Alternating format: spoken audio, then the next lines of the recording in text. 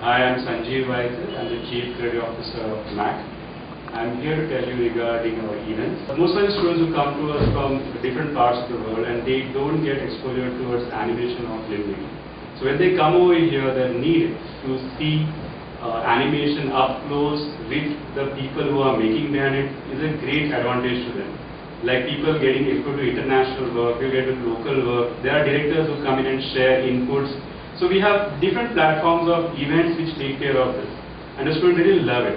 Like there are some places where the students get exposed to make films of their own with the experts coming down sharing their views, the students loving it while they are doing that. You have some events where the student has to go and impromptu make an exposure towards or share their videos with films. They go out to do workshops together with different people, students from different part of the city. So they get to interact with different cultures.